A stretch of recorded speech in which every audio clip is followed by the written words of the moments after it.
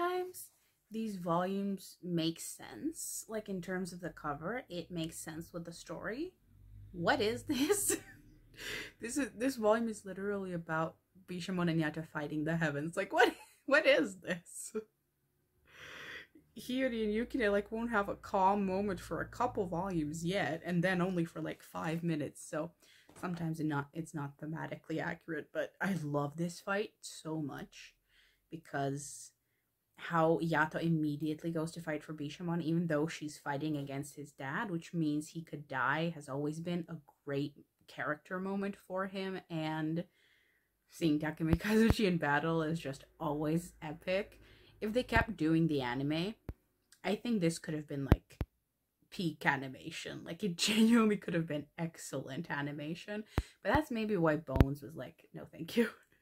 No thank you, I'm not interested in this right now. They're doing My Hero Academia. I think they have enough on their plate, but I'm vastly enjoying it. I don't feel like talking about it as much because I feel like I've talked enough about the first half of this series, but I just wanted to say that this fight is maybe my favorite part of the whole story.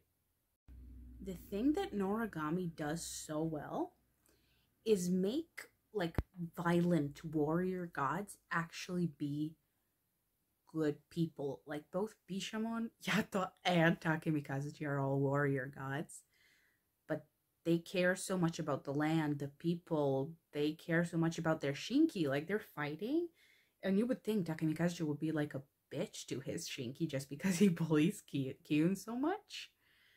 Except he's like kind of petulant because he's supposed to hide that he got resurrected. Like, there's a backstory to everything, and I love it so much. And like when one of his Shinki is like, I'm sorry you were injured, he just comforts him and reassures him, and it's like, it's of no consequence. Nothing has ever cut through you before. You've done well to withstand the blow of the blessed vessel. You have my thanks. Like, he's kind to him, even though you would think he has the permission to actually be a bitch about it here. Like, how could you lose against such a random god? But he loves the battle, but he still respects both the opponent and his own Shinki. He doesn't just want to throw them away at die. So it just manages very, very well to make very violent personalities be such good people. Like, it's not necessarily a bad thing.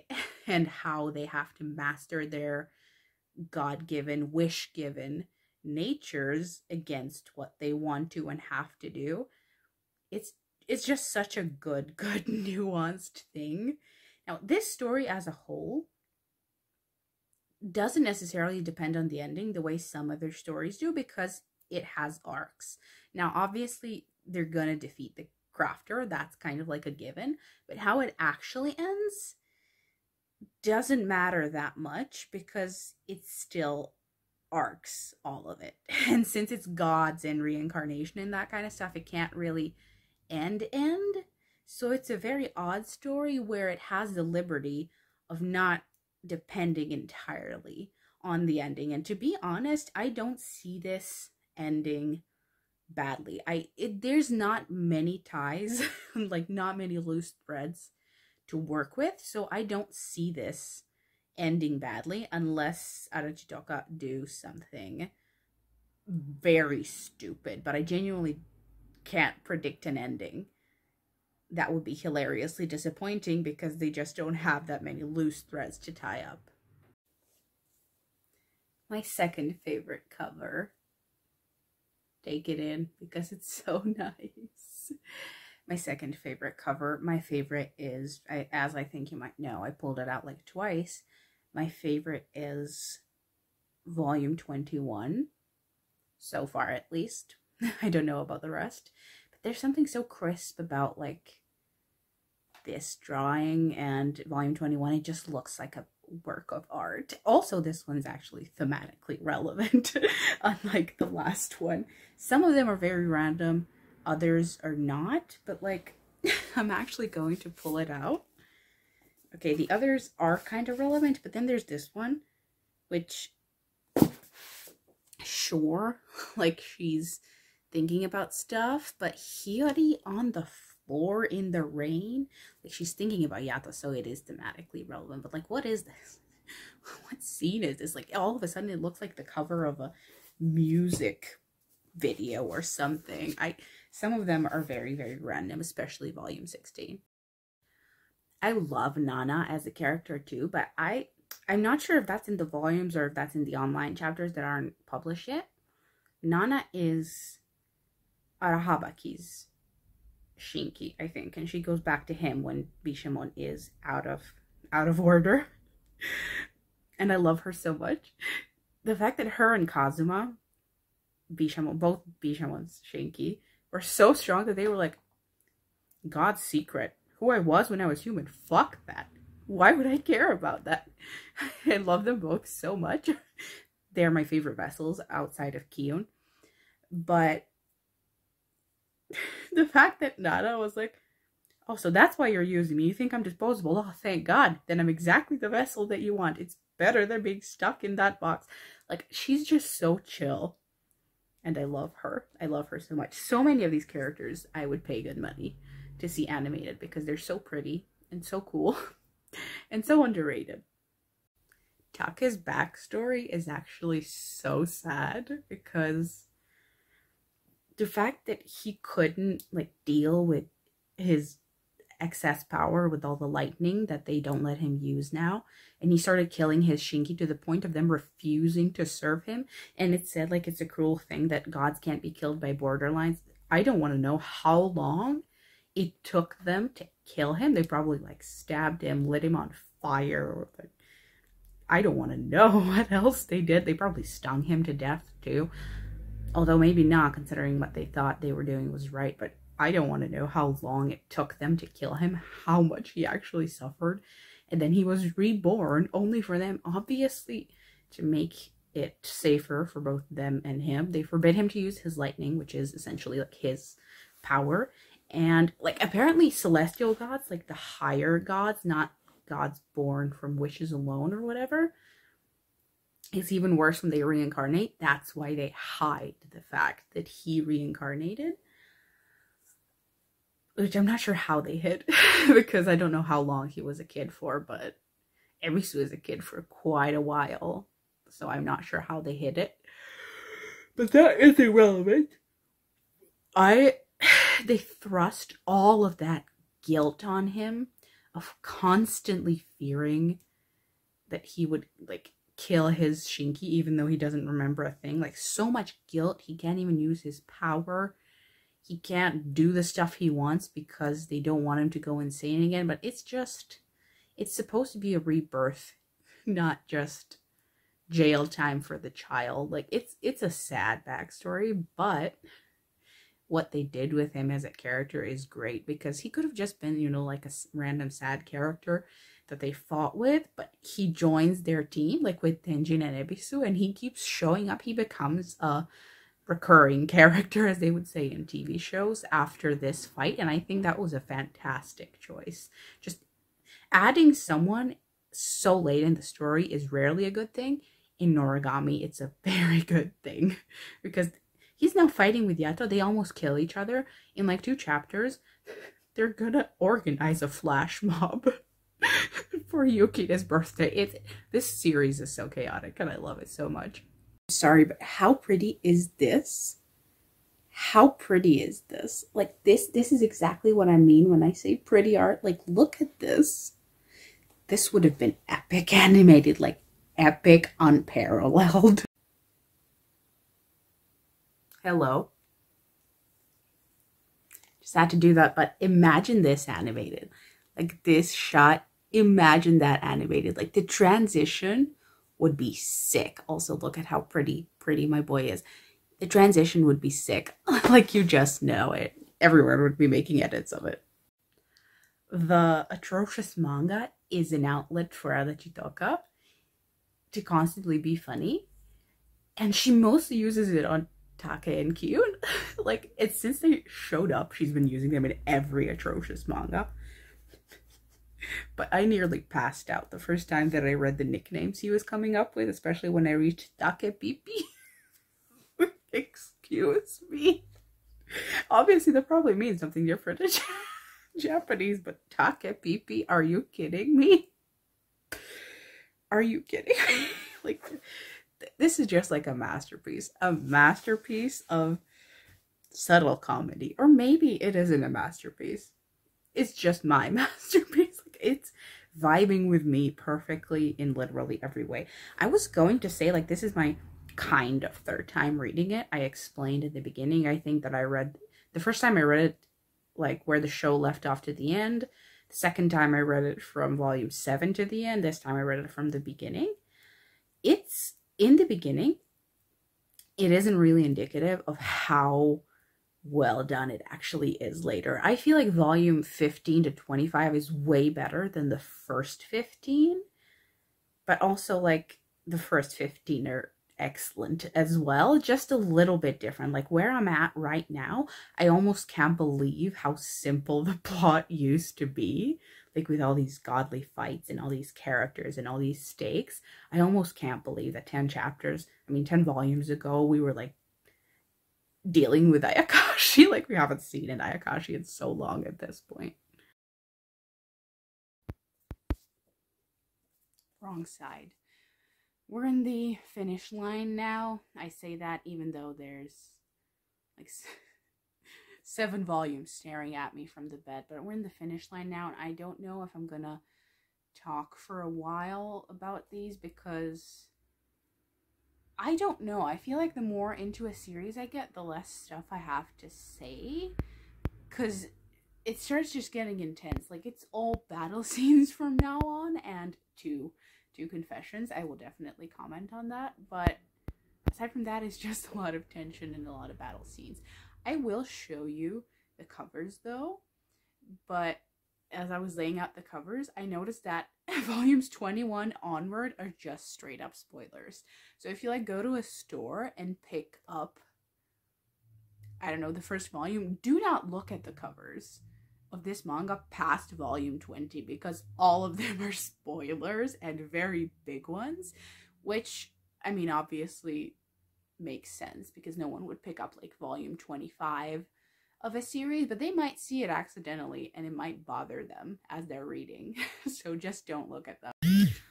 I have several things that I want to comment on.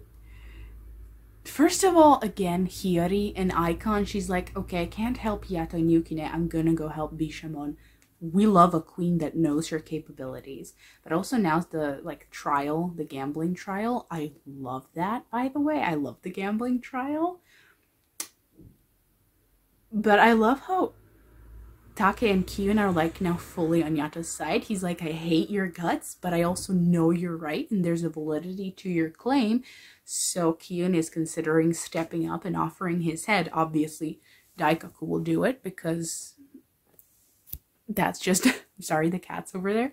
Daikaku will do it because that's just how the story works. It kind of actually makes sense for Daikaku to be the one to do it. But I just love this whole thing. I love this whole thing because Amaterasu as a character has always been kind of mysterious, especially since we see her like 3 times in the story.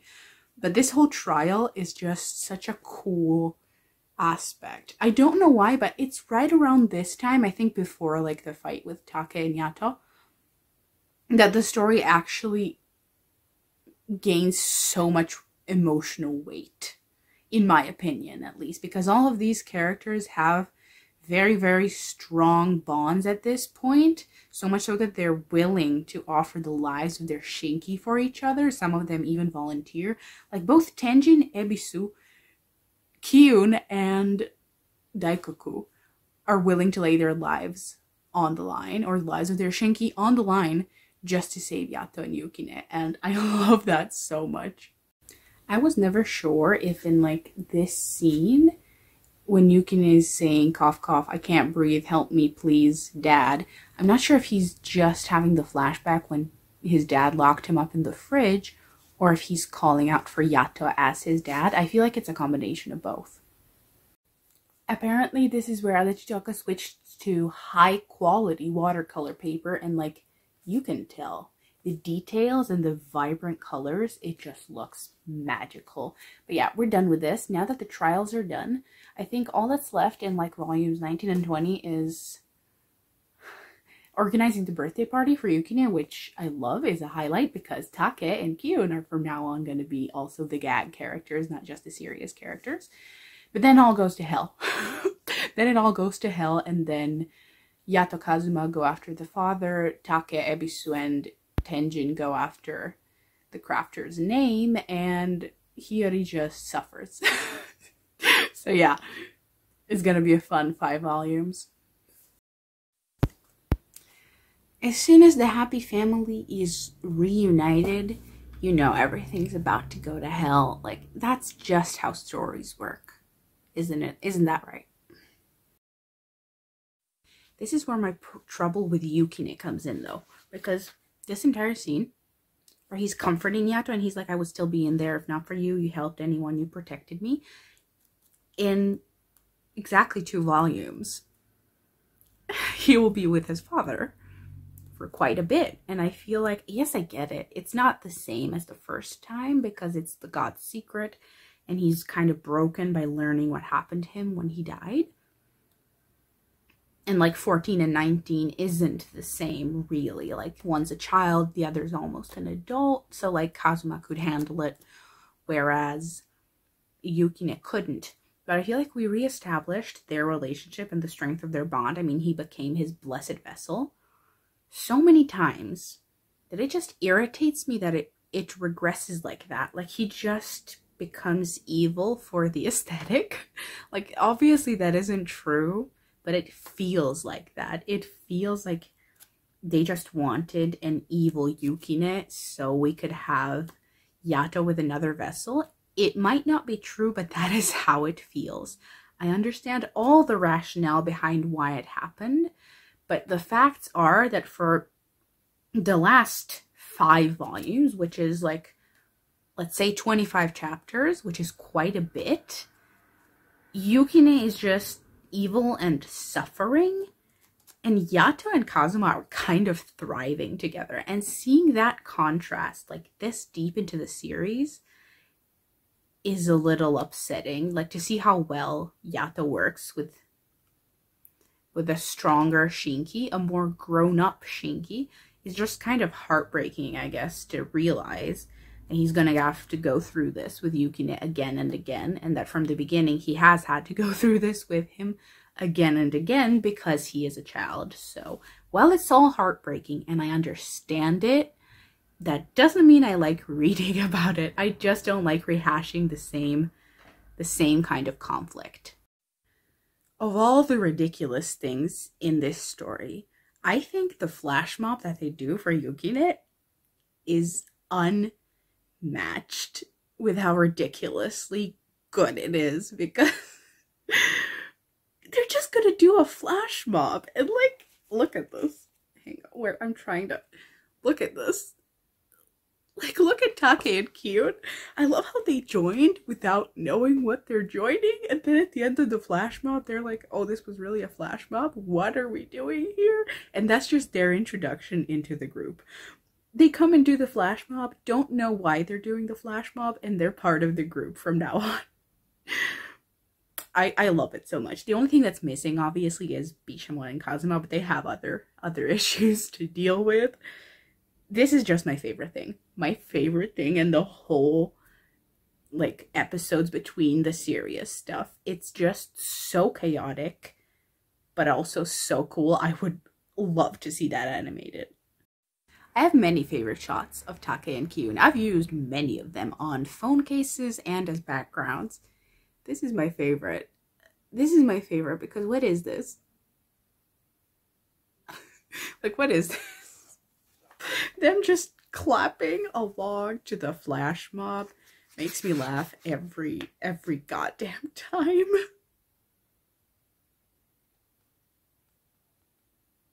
It just looks so ridiculous. I would genuinely pay good money to see this. Take and Kyun being so extra. I want to get to the comment where they're like, what the hell? There we go. So what was the point of all this? I told you, it's just a group dance performance. See, I have to reiterate that I do not like late additions to the cast.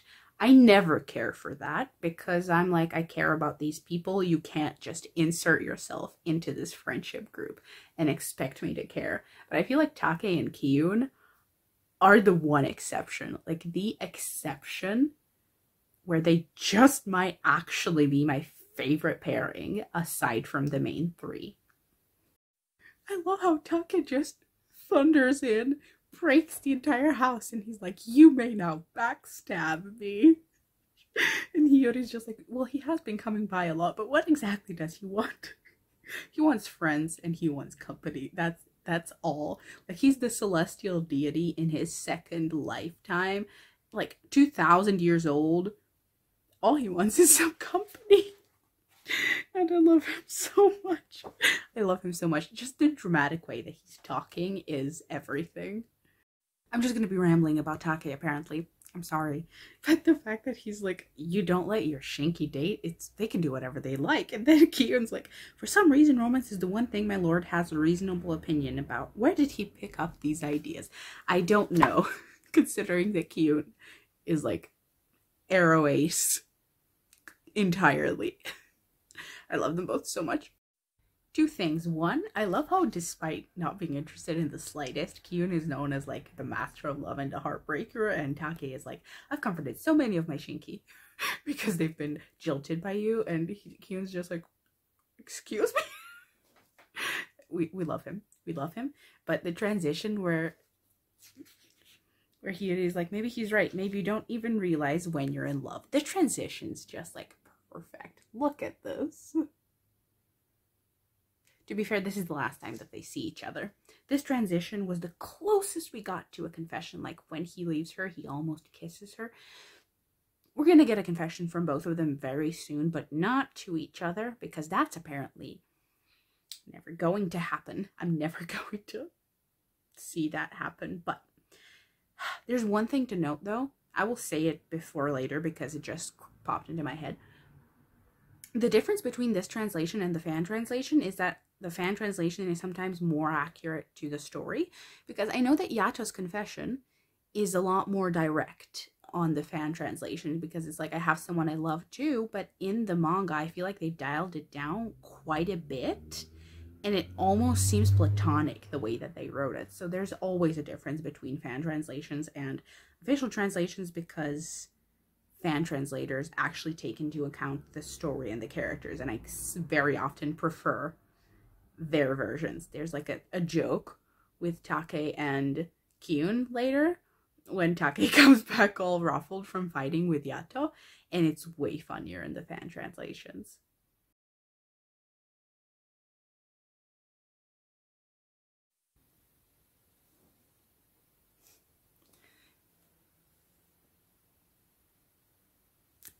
The fuck you won't. The fuck you won't. You won't see each other for the next 30 chapters at this point. It's a little painful having caught up to the newest chapters and reading this, because no, you won't see her again. At least not for a very, very long time. So much more shit has to happen before the two of them see each other again. My promise of not letting this video run long has already gone to hell, hasn't it?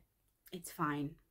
We know each other on this channel, but I have two things to say. One, this volume ends with Hiyori being sad about Yato being replaced. Now, two theories here. One, Yato is actually replaced, and that's how him and Hiyori stay together, and right when she's old, he's again old enough to get her as a Shinki. The only problem with this theory is that she's not going to remember anything that happened when she was alive, but she also might be a half being of some sort, so she might remember.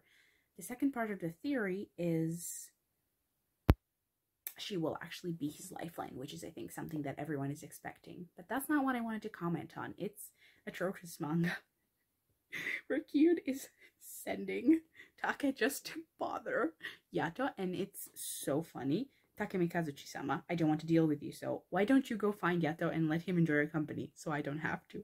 Excellent thinking. I shall go pester him. Let's go, Kiyun. I don't think any of this is as funny as it is when reading it, but ever since Take and Kyun were introduced, Arachitoka used them in every single atrocious manga. They are just fuel for comedy.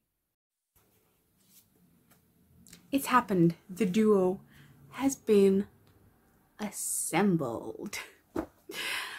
I love them so much because they've actually been friends for such a long time and they have such an underrated bond too. Also, the fact that Bishamon and Yato are now sharing a Shinki is cracking me up, but they must not love it.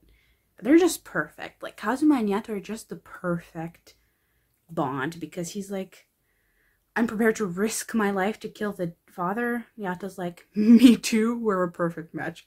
Let's go. I love them. I'm at the point where Hiyori finds them and Kazuma sends her away, telling her that gods cannot love mortals and that he tried it with Bishamon, but it just was never enough for him. I do have a slight theory that the lesser the god, the more human they are. It kind of falls into the water though with Take because he's supposed to be like a celestial god and he feels very human. But in terms of actual emotion, I feel like that's the case. Like, Yato was born from a single human's wish. Like, he can't get closer to humans if he tried. And I feel like he comes closest to feeling human. That's why he isn't like a creepy 1,000-year-old. He actually behaves like a 20-year-old, even though he's very, very old. And I think that mental state, that big difference between him and Bishamon, even though I would say she does love Kazuma quite a bit, is that he's not like the top echelon of god hierarchy. He's just like a single human's wish. And he feels so strongly for his Shinki too. I feel like he's the most human, which is why he actually does love Hiyori. I mean, we know this. Everyone else is telling her to not believe it, but we know this. We know this. He will confirm it to Kazuma just like chapters after this, but Hiyori will get the lecture both from Kazuma and from Tenjin before she actually confesses it. I'm gonna try and like see. Yeah. I feel like the meme that fits this best is the one that's like, congratulations, you are officially the last to know.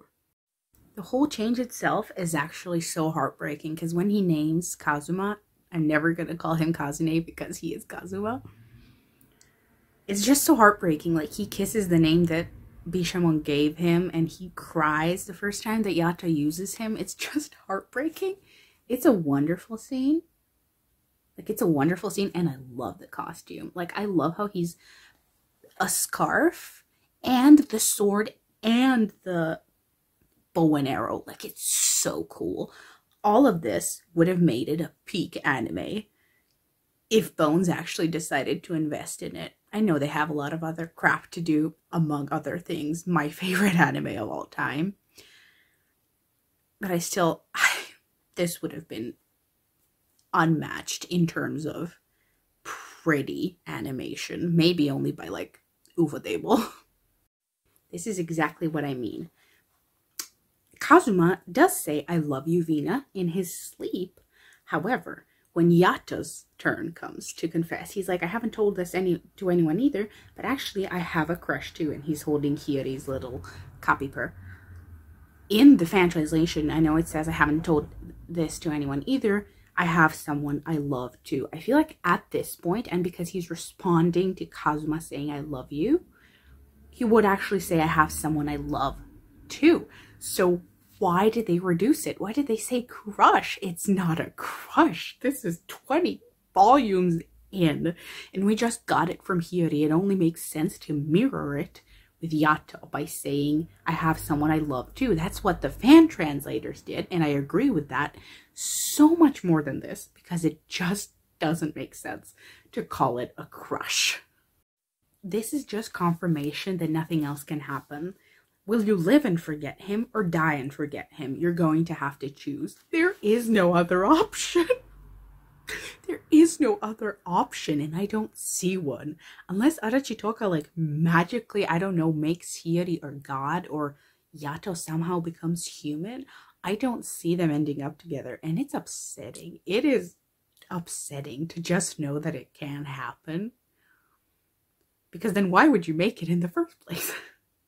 There has to be some trick. There has to be some trick where she somehow becomes either an Ayakashi or a Shinki and remembers, and then they're together forever. There has to be some way. No, but the fact that Take keeps diaries of laziness. But I'm sorry, and what's funnier to me is this. I don't know if you can see it, but like there, Kyun, like with disheveled hair, he's like, I overslept. What's going on? It's a running gag that Kyun just keeps sleeping through all of Take's events. Like when Kazuma and Yato will be taste testing. We'll just roll with it. Kazune's ability.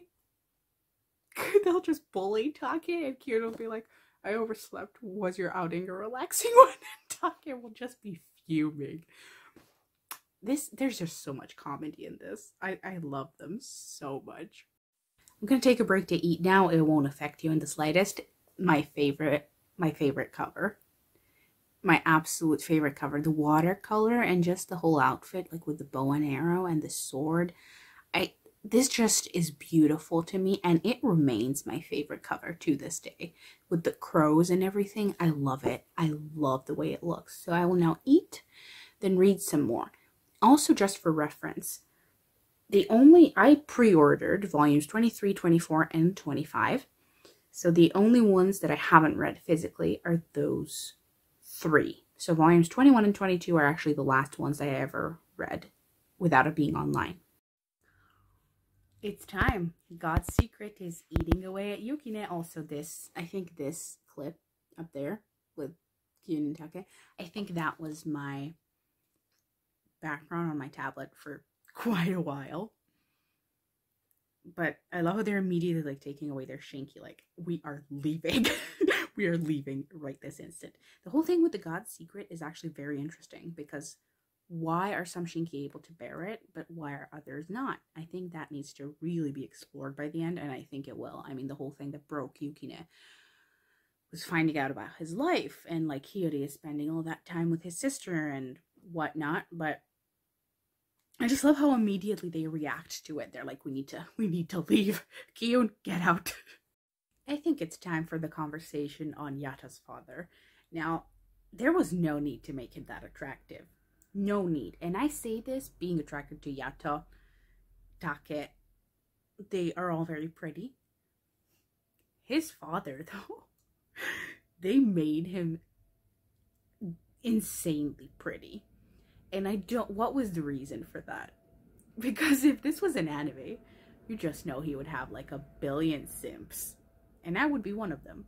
Aesthetically, I hate his guts. This is the first time we actually see his face. We've seen his hair so far, but this is kind of the first time we see his face. What was the reason? What was the reason? I think in the last chapter, like 104 or 105, I'm not sure, 103, he gets rid of the Fujisaki body and he is fully the father. My God, why did you have to make him that pretty? The last thing that we need in this generation, in this time, is more attractive villains. Like, I've seen people go batshit insane over Megumi's dad in Jujutsu Kaisen. This is unacceptable. Why are all the dads just so attractive? It's embarrassing. It's embarrassing that every time he shows up, I can't think straight. The fact that Yata saw Take, and the minute Kazuma came back, he was like, I prefer practicing with human targets. He's just gonna put a cone on his head and bully Takemi Kazuchi. This is exactly my point. You could have a heartbreaking episode broken up by hilarity. I'm just sharing this with you because it's so much fun. Like about how he's like bullying him, and he's like, I mean, he's gonna make a great training partner involuntarily, but how he's like pissed off because Kiyun isn't there, and then he transforms and everything, and he's like, where is Kiyun? Sleeping, my lord. I can't.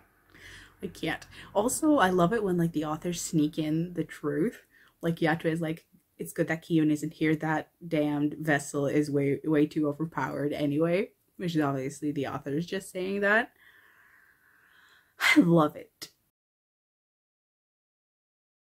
These are the two funniest panels in existence. Like these. Here specifically is where the translation comes in. The fact that Kiyun didn't realize he even left. But here he says, are you going for a loose, fluffy wave look? It looks good on you. And all the other Shinki are scruffy, and they're like, he deserves this. But in the translation, it's like, was your outing a relaxing one? And it's just so much funnier because look at his face. It's so much funnier. And he says, was your outing a relaxing one? After he was asleep, I think Kiyun might be the most relatable person in this story for me. If I was a Shinki, I would be Kiyun. This is exactly my point. You have a serious scene where all the gods are discussing their Shinki's fate. And then Kofuku just breaks, and Take's like flip-flop breaks, a bird shits on his head, and then half the building collapses on top of him. I can't be serious. Like they're having a serious conversation, and then all of that just happens mid-conversation. Like the fact that they took a break to just show Yato pestering Take is hilarious to me. I will insert a picture. I don't think I can do this justice if I read it. So I will insert a picture. And I mean, what's the time? I'm thinking I'm going to read one more volume, then cut you off for today. And then tomorrow I only have the volumes that I actually never read physically. Again, look at this. Why so pretty? Why so pretty? What was the reason? I'm supposed to be heartbroken about Yukine defecting, and instead I get this. This was always my favorite bit because her grandma like lays it out straight. She's like, if you die, you're never going to see us again. That's a very good point. But when I think of being with the person I love most, it immediately Hiyori has Yato and grandma who can notice everything. Is like, oh, is there someone like that in your life, Hiyori? I wish I could have met him. I'm sorry, this is no time for me to. This is exactly the time. It's time like these when you're most in tune with your true feelings. Go to him. Grandma on her deathbed is serving the fandom. And then you get something disgustingly bleak like Yukine at 14 being buried alive. That's why he's scared of the dark. He probably starved to death. He was buried alive. Like, they didn't have to make it that traumatizing. This is also where the spoilers start, by the way. Like, this entire cover is a spoiler. But I'm done. We are done. Tomorrow we're going to read the remaining 3.5 volumes. I'm a little tired now, but the thing that I just find so funny about this is how you can have the most devastating thing happen at the end of a volume, and the author note will be like the randomest thing you've ever seen, like them commenting on food they ate last week. It's such a funny trend. I don't remember if Sui Ishida did that in Tokyo Ghoul, if he even had author comments at the end, but I know a lot of them do that, and it's like, you've just been traumatized, and then the author's like, I had ramen last week. I wonder if I should have steak tomorrow. And you're like, sir, you know what you just did to me, or ma'am, or whatever. You know what you just did to me. Pull yourself together. So yeah, this is volume 22. We're going to be moving on to the other 3, but I just want to prove to you how big of a spoiler the other 3 are. Like, this is actually kind of harmless. this is not. This is not heartless. This is a full-on spoiler. This isn't that big of a spoiler, but you definitely know what's going on in this chapter. This is the worst one. This is the latest one. I find it really pretty, like the gray and everything. This is the worst offender. Like, if you find this, you will be traumatized. It is, in fact, a new day. It is time to finish these up. I've got my tea stewing. And we have our manga. So, let's wrap this up. I know they use hair color just like as an aesthetic storytelling choice in manga, but like, come on. Don't tell me this screams teenager finally rebels. I mean, he died 30 years ago at 14 years old, so it does kind of make sense that he's only now in his rebellious stage. But there was no reason to give him that aesthetic. He looks awesome. Now he kind of matches Yato actually, but there was absolutely no reason for the aesthetic change except a teenager rebellion. Like, you have all this serious stuff with like Yato and Yukine, like they're struggling, and then you have these fuckers just researching. Kofuku and Takemi Kazuchi are just so funny together. Ricky's like, wow, you're not much, you are more than just a musclehead. You might say that. Then, like, cut to Kiyun force-feeding him articles where he's like, I care not for this drivel. I'm glad I followed the Kiyun system. And then you have the other god in the background, like, she's mocking you, dude. It's just so funny. It's so funny. It's like school children. Like, you could be just having the worst time of your life, and it cuts to, like, a scene of the top tier gods just bickering, wearing suits. This show, this series is unexplainable.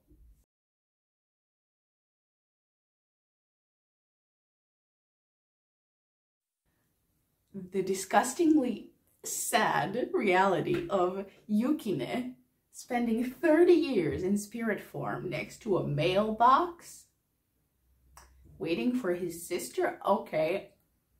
I don't know why my mind didn't click on that last time. It just didn't. But, and the fact that his sister thinks that they are his daughters. This whole thing is just so heartbreaking. I'm sorry. That's exactly my point. Like, shit is hitting the fan. The last 4 volumes of this series have not been the greatest fun. Have really not been the greatest fun. They're just heartbreaking. I have no idea if anyone's gonna die at this point. And then all of a sudden you have something funny. I love how Take is so pissed when he realized that he actually kind of participated in the trial for Yato. Because he's like, you wish me to babysit the brat, the old man, and the economy vampire. Why must I be saddled with this? Am I to be convinced by all of this? But he took part. He took part. And he's like, I'm guessing they see you as an agitator. And then, like, the flashback to when he actually stopped Yato and everything. He is so pissed off by that. But what's the other guy's name? I mean, he's, you know, what is his name? He's who, Daikokuten, I think is his name. I love how he's like, you know, I was there too. I was afraid to do anything but watch. I'm still ashamed. Hold your head high, Takemi Kazuchi. On that day, you were on the side that was more right than the heavens. And he's like, thank you for that, but it was Yato. It was Yato's side. He just cannot handle that. But now, Take and Ebisu will go to the grave. I think the latest that we see them, they're both at the grave. I have no idea what Tenjin and Kofuku do. I have no idea. Apparently this is the 10-year anniversary. I mean, not when this came out, when the Japanese one came out, obviously. But the fact that for the 10-year anniversary, the one thing we got from Take and Kyun is Kyun antagonizing the crap out of him. He's like, the weather forecast is clear, so let me test something. I will insult you and let's see if you flare up. You're not just bamboo, you haven't even sprouted. And you just see like lightning everywhere. I love them. I love them. Like, they've technically been proper characters for like, what? 6, maybe 7 volumes at this point. Let's say 7. We've known them for 7 volumes. And they're just such icons. And we are finally up to the volumes that I've never read yet. This one, I distinctly remember, I ordered alongside Stormbringer last year, I think, or the year before that. No, last year. Definitely last year, because the year before that, I hadn't even read Noragami yet. So I ordered this and Stormbringer, and it came right before I was due to go on holiday. So this is why I remember this. And this one obviously came like last month. This was a pre-order from like last month. So I've not touched these except to like flip through them. This will be the first time I'm actually reading them, and I'm quite excited. This is exactly my point. Look at this. Like, look at how Kazuma is protecting Yato. Even though he's about to find out the god's secret, he'll be like, I don't care about any of that. I love Bishamon. Fuck you.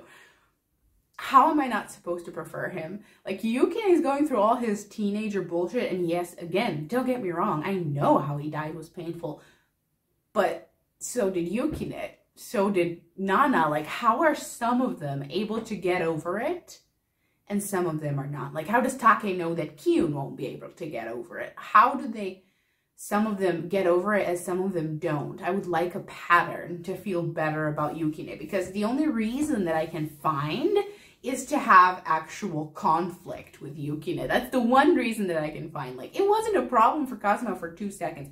I guess if they love something on the far shore enough to risk their life, that's what Nana did too, then the Godseeker won't do anything to them anymore. But we already know that Yukine risked his life for Yato and he became a blessed vessel. So like, where is the line drawn? And also just the random detail of him having earplugs is so funny, because it's like he's telling Kazuma like, we're bonded by friendship. What? Never mind, put your earplugs back in. Again, there's comedy in the middle of a battle scene. This doesn't work often, but it does work here. Like, it really works here. I love how Take is a warrior god. So he's like bored out of his mind, just rowing, now that he's like alone with Ebisu. But then he's like, allow me to recite the poetry. And he starts reciting it, and he remembers when Kyun praised him, and he's like, oh, I was made to recite the collection from memory. My education is showing. Like, he's so excited that the stuff that Kyun taught him is actually useful now, because he's a warrior god. And he's like, if I don't have an ass to kick, like, I feel very, very bored. But now he's like, am I smart as well? I love him. I love him so much. I realized that this entire thing has actually just...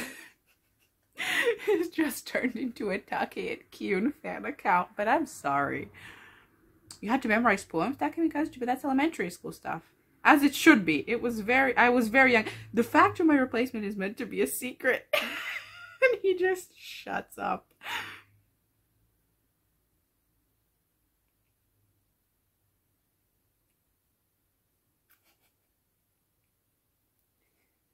I see your predecessor scoffing at me beyond the mist. I mean, Ebisu is the last person who should judge. He has been reincarnated like a billion times. But I love how he accidentally just revealed that he was reincarnated. I love him. We are up to the last volume. After this, I'll only have like volume 26 and then, I don't know, like 2 chapters. So for volume 26, I'm going to hold up a picture, or I'm going to insert like a mini break with just clips that I want to show, because obviously I can't show the online ones to you. Maybe I can though. I'm going to read it on my tablet, so maybe I can, you know, like hold it up and stuff. But we're almost done. We're almost done. That's the thing. When it's just fight scenes, it's very quick. Now, I will say one thing, because last night I read like 5 volumes, and today I only have 4 left. I mean, 2 now, but this feels a lot longer than it, I think, actually is. Like, it's a weird... That's what I said the first time I saw it on my Goodreads. The pacing is very odd in this, because like the first 15 volumes feel quicker than the last 5 feel, because it's all battle scenes. But 25 volumes is still a lot, so like a lot has happened, but at the same time, you can kind of sum it all up. Like if you sum up the first 2 seasons of the show, which is practically like the first 7 volumes of the manga, there's not much else you have to explain about the manga. Like there was the trip to Yomi, after that it was the fight with Take, the trial, and then this is happening. Like there's not that many huge events, which is why I think this series isn't at danger of ending poorly, because I feel like there's not that many threads that they have to actually tie up. I love how when little episode stumbles, because she's like, isn't it time you bought the rippy strippy kind? I love him, and then he's like, that's not the problem, you have your people do your hair for you. I did it myself today. It's like 2 lords bickering. It's so funny. The fact that he came to bond with Izanami because she was so bored. I love. Also, yes, he is hilariously pretty. We've established this. But did you really have to make the main villain a guy who wants to destroy the world because his wife died? That's the best trope in existence. Like, think Dracula from Castlevania. I will never be against these villains. Like, to be fair, we've known that it was because he lost his wife for a long time now. But now that you hear he's waging war literally just because his wife died in a landslide or whatever, they made him pretty and sympathetic despite all the crap that he put Hiyori, Yato, and Yukine and Kazuma through. It was a mean move. And there it is. There it is. Yuki has learned his real name and fallen into Yato's arm, once again answering to his name. Obviously shit kind of hits the fan from here because Kazuma gets injured and Bishamon comes back and there's trouble and Hiyori gets her lifeline cut. We will get to that in a minute, but this is it. This is it for the volumes, and what a way to end it. Like, this video is going to be 30 minutes. 30 minutes too long, isn't it?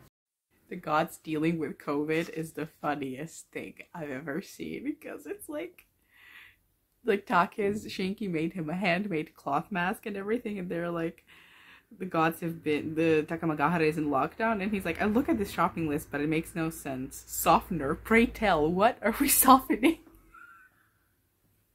And Tenjin is like, we're struggling with our day-to-day because we usually let Shinki run our households. I would like a whole episode about them actually struggling. It's so funny.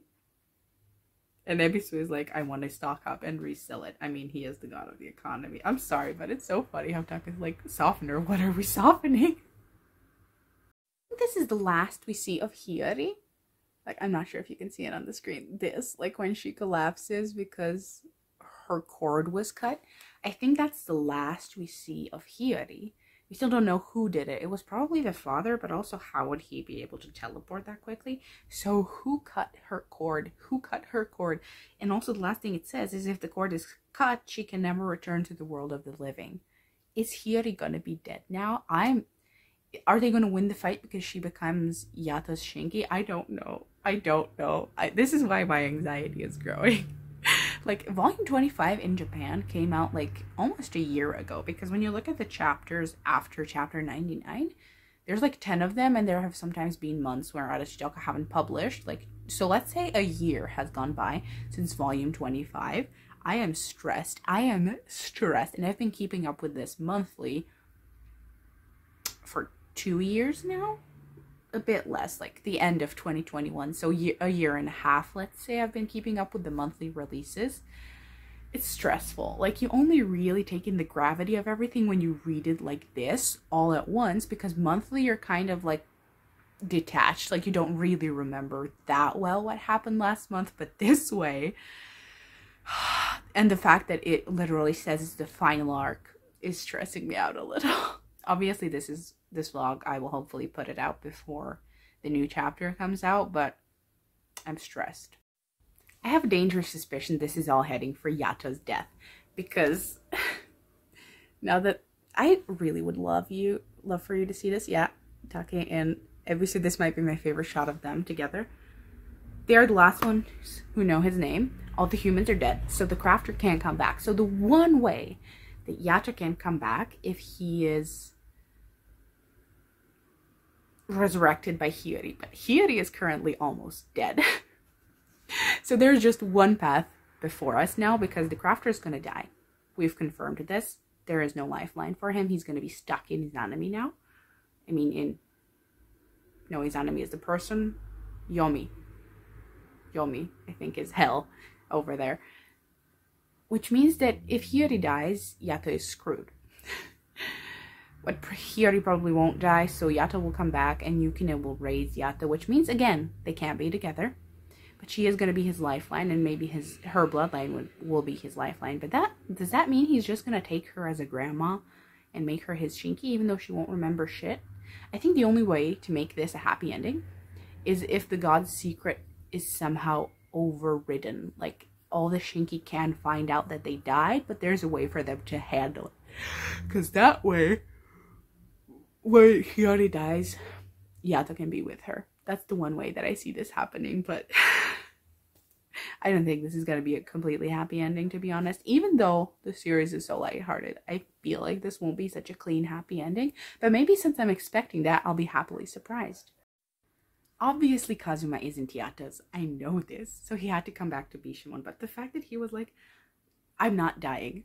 I refuse to succumb to knowing my name because I love my newfound family so much. He's literally like, I'll see you one day. Like, he abandons his real family for Bishamon. Like, this is precious, okay? This is precious. I love them so much. And that's how he lives. Except he's out of the battle now. So what the hell is Yato gonna do?